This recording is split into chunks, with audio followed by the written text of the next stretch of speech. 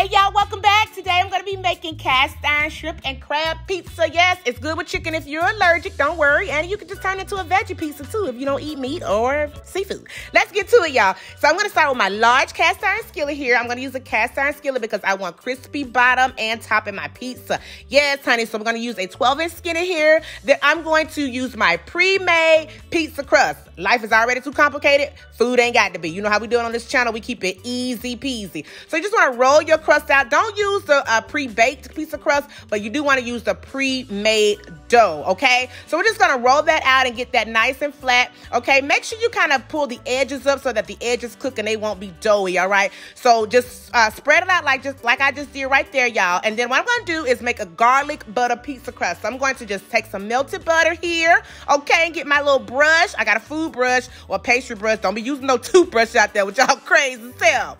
Don't use no toothbrush. You can do this with a spoon if you don't have a brush. Just make sure you're just brushing the pizza with the melted butter. And then we are just going to season it with garlic powder. And then we're going to also add a little bit of adobo. Yes, I love me some adobo, honey. It's real good on this crust. So just put your little adobo on there. If you don't have that, I will list some substitutions in the description box. Don't worry. And then we're going to just add some Italian seasoning on there.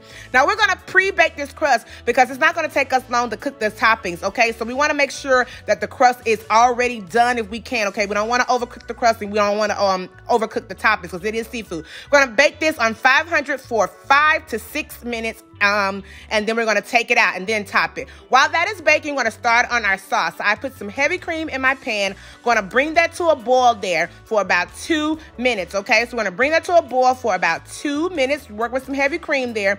Once it kind of starts boiling, you want to reduce the heat down until it thickens up just like this right here, okay? When it thickens up, you want to reduce the heat to medium low, and we're going to add our lemon juice. Fresh lemon juice, you just need the juice of 1 lemon, really. And then we're going to add some bouillon up in there, make it sopped up, okay, chicken bouillon flavor, because I don't want to use no chicken sauce because it's going to make the sauce too runny. We don't need that, but we do want that rich flavor that bouillon give us. So we're going to add that bouillon powder to that. I also found some seafood bouillon. I used that up in here, and it was good, okay? But if you ain't got that, that's okay. Just use what you got, honey, to get what you want, all right? So I'm going to add in my seafood bouillon and a little bit of Cajun seasoning.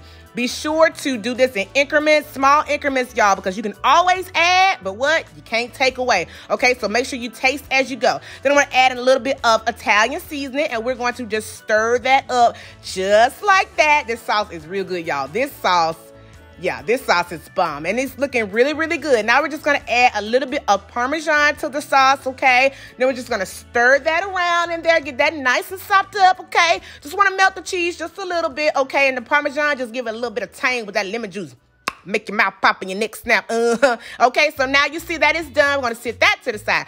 Moving along to our shrimp. I'm using some frozen shrimp that I just thawed out and I just peeled, and they were already deveined, okay? You want to season them just a little bit with some Cajun seasoning or your seasoning of choice. Just make sure they season, okay? And what I want you to do before you do this, though, is remove the moisture from the shrimp, y'all. That's very important because if you don't squeeze the water out or remove the moisture, you're going to have water in your pizza, okay?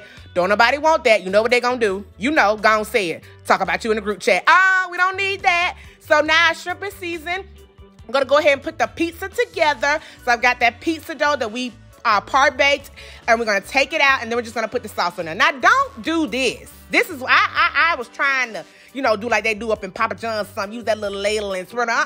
Baby, it did not work. As you can see, I'm going to go and do what I know. Gonna pour that sauce on over there, baby. We ain't got time, okay? And I'm gonna use a regular spoon. I was looking at this little ladle. I was like, baby, this ain't doing it for me. This is taking too much, okay? I just switched on over to a regular spoon. Okay, use what you got, honey. And then just swirl the sauce all around. Yeah, see, the spoon is better because you can get up in the creases and the crevices. You see what I'm saying?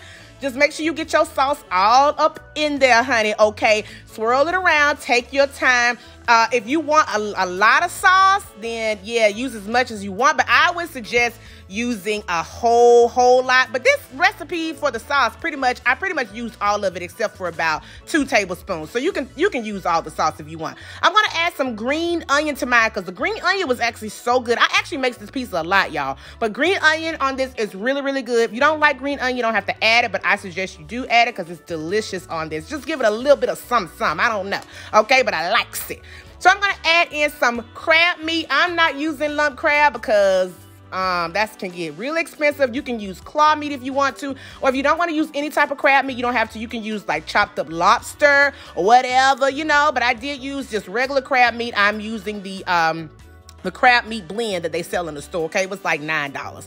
Okay, then I'm going to add in my mozzarella, okay, cheese. Now, you can use whatever cheese you want to use at this point, okay? I'm going to add then that 5-blend Italian cheese they have at the store. Okay, y'all know what I'm talking about. We're going to add that up in there. We're going to add our mozzarella, okay? Now, I'm going to add my shrimp on top of there. I'm going to use all my shrimp. This is why we're using bite-sized shrimp, y'all, okay? These shrimp are going to shrink. They look a little big right now, but they're going to shrink down. Medium-sized shrimp do shrink, or shrimp in general just shrink when you cook them anyway. But these are going to shrink down. They're going to be the perfect size for each bite on this pizza, y'all. Trust me, okay? Don't be using them salad shrimps now, okay? No, don't do that, baby. They ain't going to be sopped up. Use some medium-sized shrimp and just put them on top, okay? Just like I'm doing. Then I'm going to finish it off with that Italian cheese blend, all right? Ain't no shame in my game. Yes, I am using the pre-packaged stuff. It's good as hell, okay? I don't care what nobody say out there. We're going to use it, okay? So I'm going to put that cheese on top of there, just like that. I already have my oven preheated to 500 degrees. Preheat your oven to the highest temp it will go, okay? So if it's only 475, put it on 475. If it's 500, put it on 500. I just sprinkle a little bit of Italian seasoning on top of there, and then I'm going to sprinkle a little bit of Old Bay.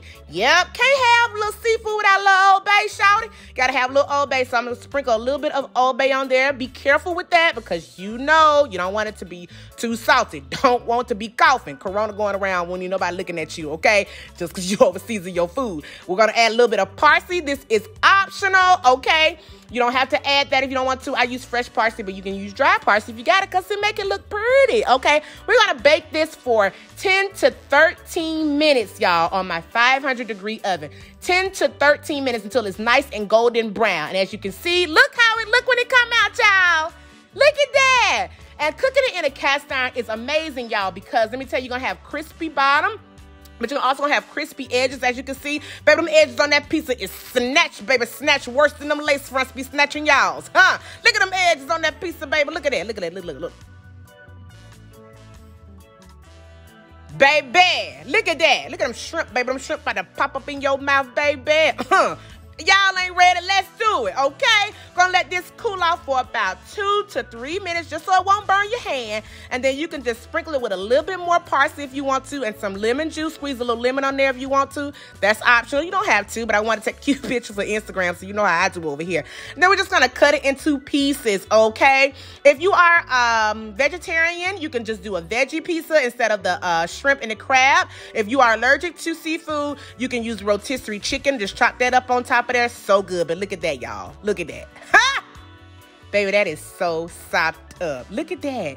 Y'all, this pizza is so good. I pair it with a Caesar salad, and it is amazing. Thank you guys so much for watching. Can't wait to share more recipes with you guys. Be sure you stay safe out there. Wash your hands, wash your bodies, and say a long prayer. I'll talk to you guys later. Bye-bye.